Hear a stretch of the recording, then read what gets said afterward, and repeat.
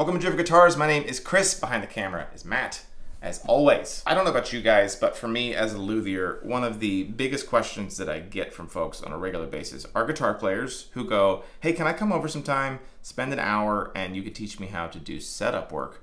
Not just so that that person can learn how to set up their own guitar, but because they're interested in maybe making a little bit of extra money. And another thing is I know that a lot of luthiers actually got into building guitars that route as well. They got into it from doing basic setups and then repairs and then learning how to build. So what we're going to do in this episode is we're going to list a bunch of tools that you can buy with a small investment of money, and then you can turn that into up to $60 an hour worth of income. All right, the first thing that we need to do is talk about the tools. What I'm going to do in this little segment is we're going to list what I would consider the bare minimum tools to do this job. What we have in front of us is roughly about $300 to $350 worth of tooling. And I know that it doesn't look like much, but these are the bare minimum, which you absolutely will need. This one right here is the big chunk, the largest chunk of your money, believe it or not, is just a straight edge. And on paper, it looks like you could use just about anything. But what we would recommend is that you get a high quality machine straight edge. You're gonna need that because your setup is only gonna be as accurate as the machining job done on said straight edge. So this one is the StewMac. I believe this is the 18-inch one. I don't know, it's been 15 years since I bought it. But you'll need that. The next thing that you are going to need is a set of at least feeler gauges. I don't use these, and I'll explain why in a minute, but feeler gauges, they're gonna get you by.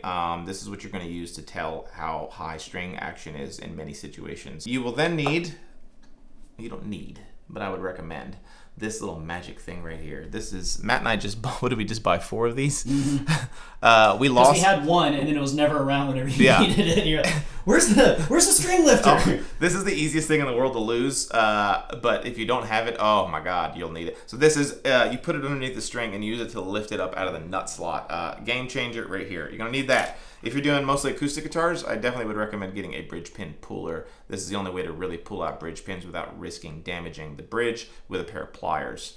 Another really big, important to the part of the equation here is going to be some sort of string height gauge. And in this case, I'm just using the StewMac one. This is the Imperial one. I have this in both Imperial and metric. We also did that Fret Guru one a couple of months ago that's on Amazon. So there's lots of versions of these, but you will need one of these. You're going to need definitely a truss rod wrench. That's going to be very important. But what I would recommend is not just a truss rod wrench. I would probably buy at least 4 or 5 different truss rod wrenches for the type of guitars that you expect to come through your shop. If you're doing mostly electrics, you're going to want to get one to do Tellys, to do Les Pauls, to do Stratocasters, different generations of those. If you're doing mostly acoustics, you're going to want to get some to do, you know, the ones that you do with the headstock for Taylor and Gibson, as well as Martin's, the 5mm through the sound hole truss rod wrenches. So get you a little assortment of those. And the last thing that you'll need is a set of nut slotting files. You won't need these ones because these are the expensive diamond ones. These are, God, what are these, Matt? These are like 120 bucks per. I think so. Yeah. they're proud of them. So you don't for good reason. need this. They're amazing, but you will need some sort of gauged nut slotting files if you're going to do just electrics. Get yourself a nice broad range to do kind of, you know, light gauge strings up to heavies. If you're doing mostly acoustics, do the same thing. If you're doing acoustics and electrics, you're going to want an even broader range of these. So what I'm getting at is, like I said, it's about a $350 investment, but your mileage is going to vary depending on, you know, kind of the scope of tools that you want, anticipating the type of instruments are going to come through your shop. With that, I'm going to also show you a little bit more higher end tooling that I actually would recommend if you really want to take this seriously and say, hey, I'm looking to start this as a true side hustle so that I can bring in some extra income. And God knows we can all use a little extra income. So what we are going to do is show you this, which has been featured prominently in many of our driftwood videos, but this is the neck relief gauge. This is a like 100 and something, almost $200. We'll put the link in the video. Yeah. This is going to give you a much more higher level of accuracy over just a straight edge and feeler gauges. We'll show you why. You're going to want that if you want to take it up to the next level. The same sort of thing, but this is for your nut string height. This is just a dial caliper for doing that. They no longer sell it in this analog version. They only have it in digital. So, but this thing here, absolutely love it. Those two things alone that I just showed you are going to take your setups to a much more accurate level. The last thing that I would recommend is the, what do we call this, Matt? What should we? We call it the nut race car, but the nut race car. Yeah, it definitely has. I hear you laughing. Yeah, it definitely has a name. It has a name, but it is for putting your nuts and saddles inside of it so that you can sand them down with a high level of accuracy. I will say this almost is not optional if you're going to be doing a lot of shaving down of the saddles on guitars that have piezo pickups underneath them. This is what's going to allow you to get a perfectly flat bottom to that saddle so that you don't mess up the contact surface. The contact surface. Isn't that Matt giving Luthier advice? I just love it. Yes. Yeah. You make me blush. The one thing I almost forgot, this is for the basics too. You're going to want one of these. This is just to chuck inside your electric drill and allow you to be able to take the strings on and off, because God knows if you're starting to do setup work, you're going to spend your whole life taking strings off and putting strings on. But that is kind of the basic rundown on the tools that you're going to need just to get your foot in the door to do setup work. So with that, what we'll do is I'm going to kind of go over where this particular guitar sits and why we need to do a setup on it and how we'll go about doing it. Almost forgot. I almost forgot. I've mentioned this in previous videos, but if you're going to do this, if you're starting from scratch, get this Guitar Player's Repair Guide by Mr. Dan Erlewine, the legend. The man, the myth. The man, the myth. The dude's got his own friggin' mugs. Like, he's got, like, hats and stuff at StewMac now. Like, shout out to Dan. This book is incredible. You'll need this instead of going to the internet to figure out, okay, how high was I supposed to take this and how low am I supposed to go there? This has got all of those things inside of it. The factory specs for Martins, for Fender Stratocasters, all of those things, and much, much, much more. We'll put a link to that in the video as well. But yeah, didn't want to leave without mentioning Dan's book, so go get one of these too. Okay, obviously we need to talk about the victim for this episode. What we have here is a Breedlove Discovery Concert model guitar that we bought a week ago to use in a future breakdown video. We're excited to put... Spoiler alert. Yeah, spoiler alert. We are very excited to put this one under the knife and to play it and see how it sounds and all of those things. But the first thing that we noticed when we pulled this out of the box is that the action on it is, to be honest, horrendous. It's one of the worst setups I've ever seen on a guitar out of the box. That will be noted in the guitar breakdown review, but in the meantime, before we even can see how the guitar sounds, I have to get it to the point where it actually plays halfway decent. So we figured that's why we're gonna make this video for you guys. We have to do a setup on it. Let's show you guys how to do it. So what we're gonna do is just kind of take an initial assessment of the guitar, see where the truss rod is, see where the string height is, where the nut and the saddle is, and give you guys a baseline of where we're starting out, and then we're going to do the things that we need to do to the instrument to bring everything to where we need to, and then we can see where we started and where we ended up. All right, so we're going to take the string height gauge, and what we do is you're going to take one of these, and you're going to go to on an acoustic guitar, you're going to go to the 12th fret, and then you're going to measure it. I'm going to turn it around so I can see it for just a second. I'm going to come down here. Holy cow. It's not even reading on the gauge, it's so high, so I'm gonna spin this thing around, and I'll show you guys here in just a second. It is like 140 thousandths. No, it's like 150 thousandths. Yeah, is how high the strings are. Yeah, we can't really get it to show up on camera because it's too small. But yes, the action is incredibly high. 150 thousandths across the board here at the 12th fret. That's how high it is from the bottom of the string to the top of the fret. So that gap right between those two, that's what we're measuring. On an electric guitar, instead of doing it at the 12th fret, you're gonna wanna do that at like the 15th or 17th fret. That's because usually the neck joint on an electric guitar is much further down. A lot of times you even have more frets. So acoustic, 12th fret, electric, you're gonna do it at the 15th to 17th fret. But what we have is, like I said, 150 thousandths string height here. What we really want to be getting at that at is about 80 to 65 thousandths. I know that we're using all metric here, or I know that we're using all imperial here, but that's just what I use for doing setups, so I apologize. The next thing that we need to do is measure the height of the action at the 1st fret. I'm going to use this nut string height gauge. For those of you that are looking to do this cheaper, you actually would use feeler gauges. So I'll show you how you would do that with feeler gauges. We'll just grab one here and you just slide that underneath. Let's bring it over here so hopefully you guys can see a little better. you'll just take this and slide it so that you can tell where it's at. And so on this one, it's about 40 thousandths. I will now use this gauge and tell you what it actually is. Let's see.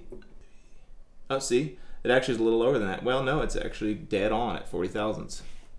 Like 39 thousandths of an inch is where we're at. Mind you, it's at 39 thousandths. Really, we wanted about 12. So it's quite a bit off. And then the other thing that we'll do is we're going to measure how much relief is inside of this neck at the 5th fret. And holy cow, let me zero this out real fast. That can't be right. Okay, so we're going to measure the relief in this neck at the 5th fret. Okay, that is the big part of the problem, but this is at 17 thousandths of an inch of neck relief at the 5th fret. Really, we wanted it about 5 to 10, depending on how you like to do your guitar. So what we know is that we have incredibly high action at the saddle. We have incredibly high action at the nut, and we also have too much relief in the neck. So what I can do now is decide what I want to do to get the action to where I want it. Okay, so we did the measured the truss rod relief with the relief gauge, but if you guys don't want to spend that kind of money, which I totally understand, you're going to want to do that with a straight edge instead. And the way that you'll do that is using putting your straight edge right in the middle of the fretboard, then taking your feeler gauges and coming in here and actually measuring it at the 5th or 7th fret. I swear to God. Hang on.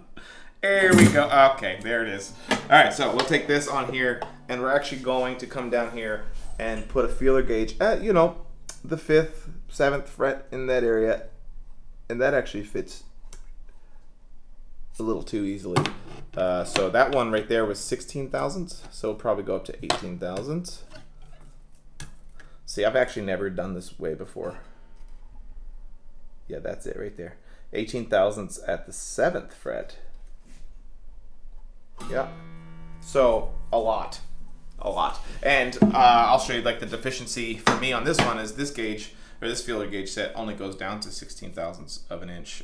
So I'd actually need to get another feeler gauge set that goes down to like 3 thousandths, 2 thousandths in order for me to measure it the way that I want to. That's why I use this gauge. But so you can see how just with those basic tools we were able to kind of get a broad assessment of this guitar, see what needs to be adjusted. Now, this is not going to be a video on necessarily the intricacies of how to do really specific setups. I did a video about 2 years ago on how to get your guitar dialed in, and I go in broad detail, very good detail about like the different things that can affect action on your guitar, whether it is the saddle height or the nut height, the neck relief, and how those things are all connected to one another, and one adjustment here can change the thing there, because there's a whole lot. But what we're so you'll go check out that video if you're looking for more of that 30,000 foot view, how to do a setup, and we'll put a link up here so that you guys can see that. But we are going to give you a rundown of how I'm setting up this guitar. So what we're going to do now is the truss rod. I always start, always start with a truss rod. So what we're going to do is get my truss rod wrench, my neck relief gauge, and I'm going to straighten this neck out to the point where I'm happy with it. And for me, I know that I like to have my necks between 4 and 7 thousandths of an inch. And some luthiers are going to comment and go, oh my God, that's ridiculous. That's not enough. I don't care. This is how I do it. Yeah. You do you, I'll do me. This is how I like to get my guitars dialed in. I like the way your guitars play. That's right. All right, so I'm going to set this bad boy on here. And you can see how it's off. I know that it looks backwards, right? You're looking at, what does it say, Matt? What is it even reading? It's reading 85. 85. So remember, that's backwards. So what we're really seeing is 15 thousandths of an inch of neck relief is really what you're seeing there. So what we're going to do is we are going to tighten the truss rod.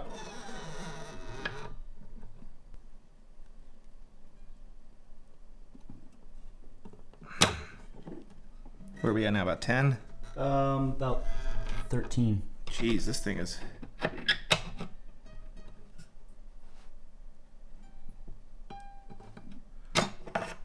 Is it doing anything? Yeah, it's good in there. You're at like 11 now. Dude, I've never seen a truss rod rated for just as much. At like 7 now. Okay. We'll call that good. Okay, so a little bit of work there, more than expected, but we were actually we were actually able to half the neck relief on this guitar. We went from about 15 thousandths to 7. I had to do a lot more turns on the truss rod to get it to do what I wanted to. I think that is just a fact of having a cheaper truss rod inside of this guitar. It's only a $300 guitar, so you can only expect so much. But, you know, a couple of turns on there, we got it dialed in. So what we'll do now is see where our string height is. You'll see that there's probably going to be a significant difference in string height already without us doing anything else. That is why I do my truss rod first. I guess if you take away anything on the how-to portion of this video is if you're going to start doing setups, truss rods first. Always, always, always. So let's see what we have now for our string height at the 12th fret. All right, so we're at 120 thousandths string height at the 12th fret on this guitar. I can't see that. Yeah, you can't see it, but that's all right. But yeah. So that feels good. We are a crap ton closer to where we want to be already. I can probably already just feel the guitar. Yeah, it's out of tune. You can hear it. That's how much we've pulled that neck and straightened it out enough that it stretched out those strings and changed how the guitar sounds. So what we'll do is I'm actually going to tune it again. You always want to make sure the guitar's in tune when you're making adjustments. Let's see. Quick black here. Yeah, that didn't change. All right, the next thing that I want to do on this guitar is I'm actually going to lower the action ever so slightly at the nut, and then we're going to do, in this particular case, we're going to have to pull this saddle out and actually lower it down. But before we do that, I want to get this nut as low as we can before we move over to the saddle, and then we should be kind of already almost done with it. So, like I said, we measured all of the string heights at the nut.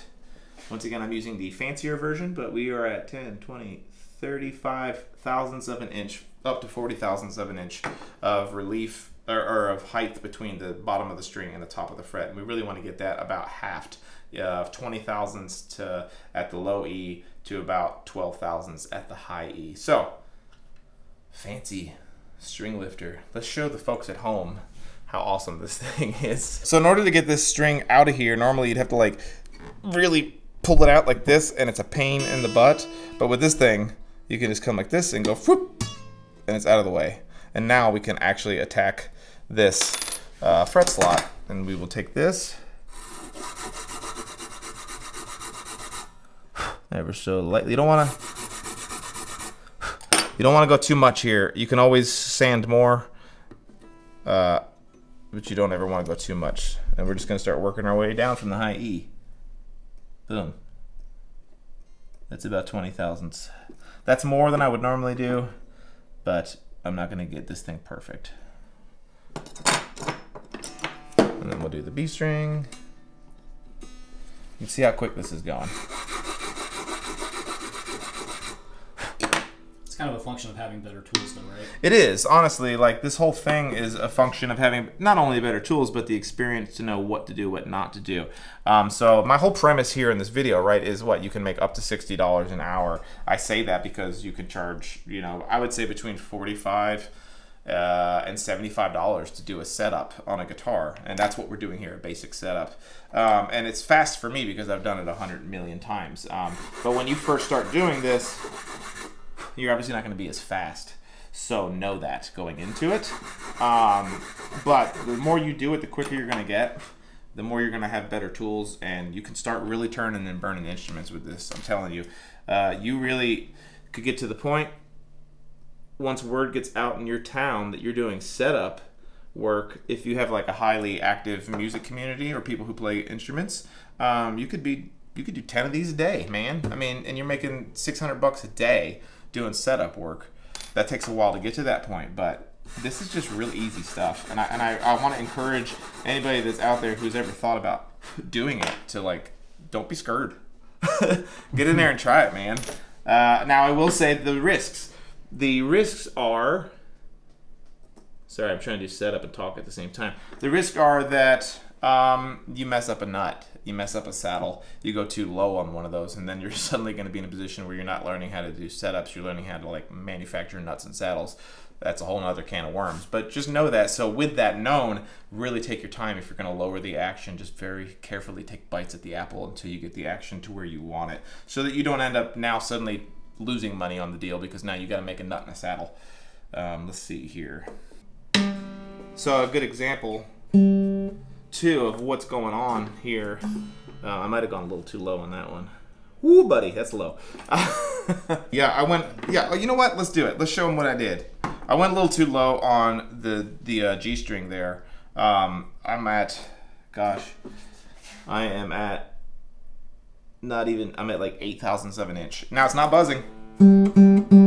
The reason it's not buzzing is because I still haven't lowered the action on the saddle yet. So you're not going to notice it until we lower the action on the saddle. Suddenly that G string is just going to be like buzzing like crazy in the open position. So what we can do to fix that, I think the reason why it happened is important to know is because this is a plastic nut. This is a diamond file. I normally work with bone nuts, not plastic nuts.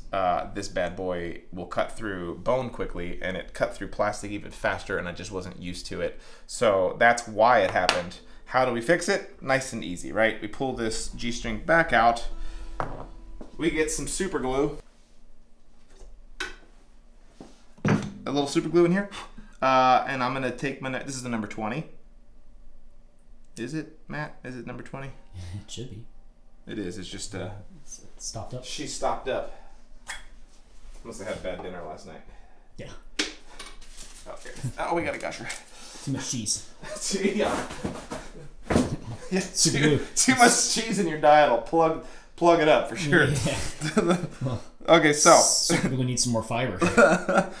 So we got our number 20 with a whip tip on there, and I'm just gonna very, very ever so lightly apply a little bit of super glue into that nut slot, just to build it ever so slightly. And then I'm gonna take a little bit of bone dust. In this particular case, which you can use at home, is just some baking soda. Baking soda, correct. I just happen to have a pile of bone dust sitting around of my enemies.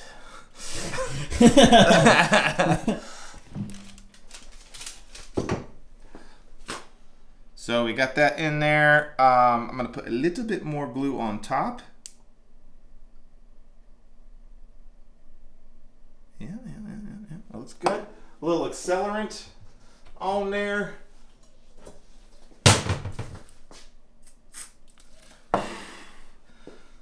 Now, here's a little trick. A little trick here is take your string before I filed that slot back down again. Take that string, put it back in the nut slot.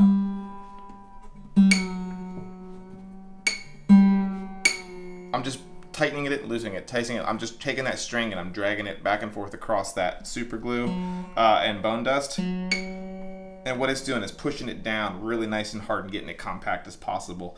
A lot of people don't do that, and I think that's where they mess up. So we've got that good. Now I'm going to take that same nut slot file and I'm just going to very lightly, we're going to pass across it real quick.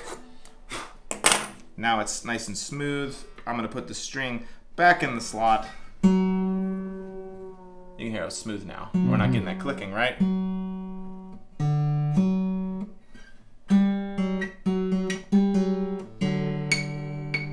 Maybe we are. Alright, so now I can check the string height on it and get it to where we want. Okay, see, we're really high still. Good. Alright, but now we've kind of brought the action back up, and now I've got room to come back down again on it. So that's how you do a simple, oops, I messed up. I need to kind of put some more height back on it. So we'll take that again. Took what the great green spears. Oops, I did it again. Worst. I played with your nut. Oh. Got lost in the game.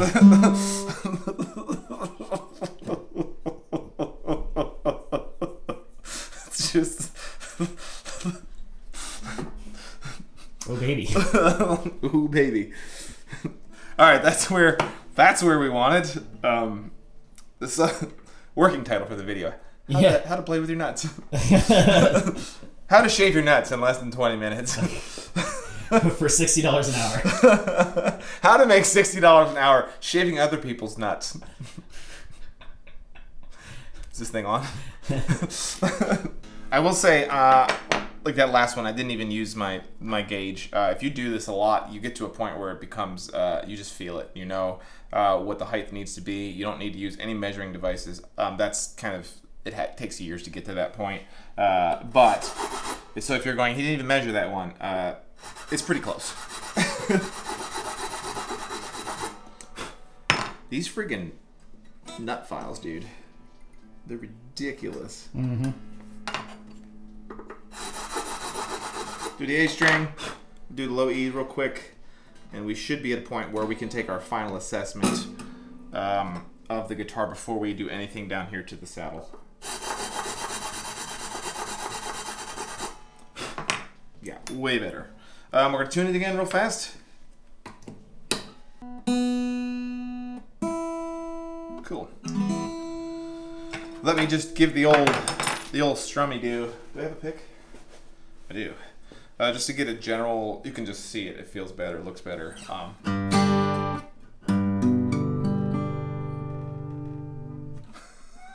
There's a problem.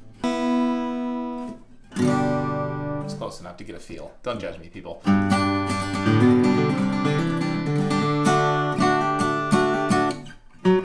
So we have good action down here, kind of like 5th fret and below. Feels really nice.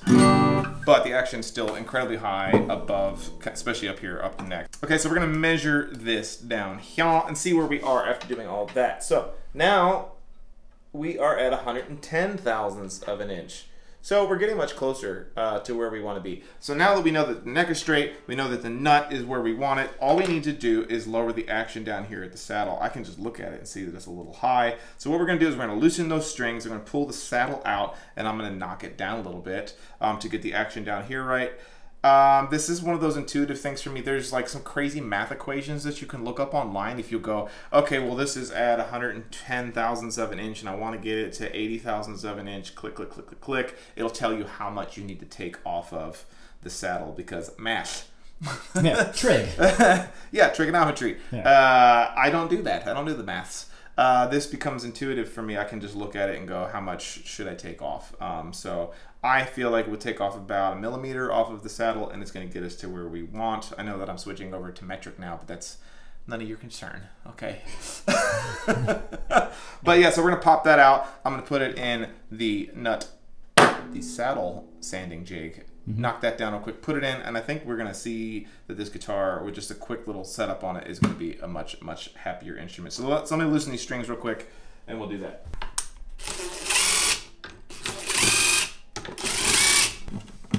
Get my pliers.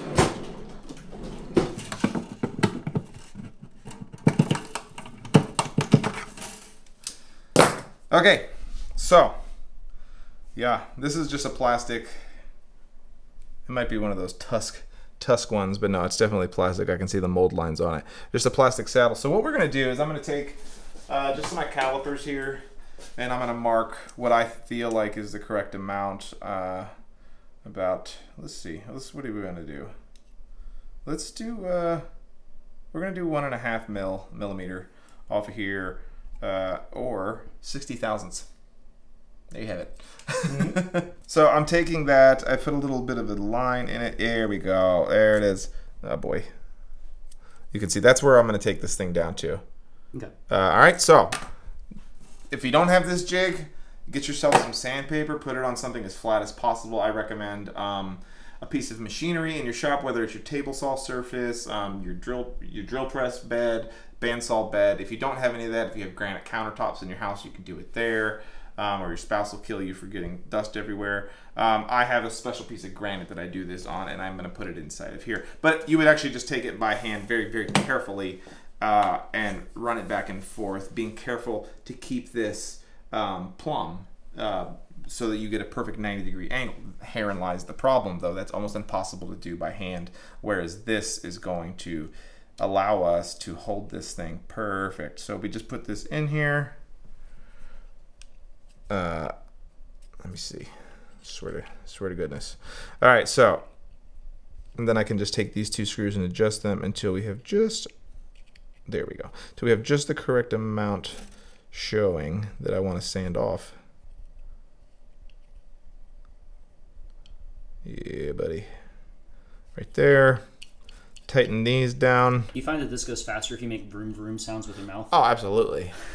Not only vroom vroom sounds, but if you make it like come around corners, like things like that. You know, yeah. The use. All right, let me get my granite block. This weighs 80 pounds.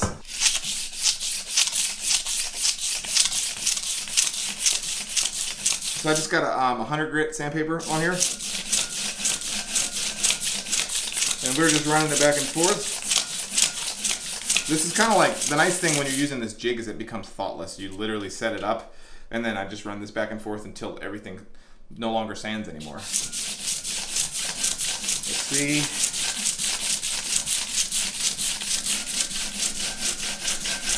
There we go. Like, see, it's just barely touching. There we go. So you can see how quick that was. It's accurate. It's perfectly square because these bearings in there make it so that it's square. It's perfectly flat because of the granite. These things seem trivial, but they're very, very important to getting it accurate. And especially if you have an undersaddle pickup on your guitar, having it perfect like that is going to make a huge difference in how well that pickup works. For the uninitiated, if you were starting to do this and you didn't know any better, you could try to do that by hand on a guitar with a pickup in it, give it back to the client. Client comes to you a day later and is like, dude, what'd you do to my guitar? The pickup, the high E string doesn't even make a sound anymore. And you're, oh my God, I've messed up. The reality of it is you don't have a perfectly flat bottom to your saddle. Fun fact. Yeah. So we'll slide that back in there, tune her back up, and I think we should be done. We should be done.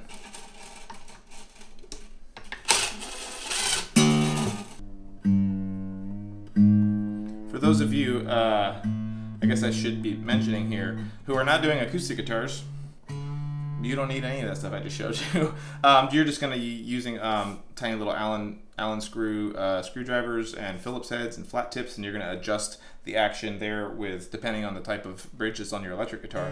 So in some ways, it's even easier to do if you're looking to do this on electric guitars. I think there's better money to be made in setups on acoustics because it's harder.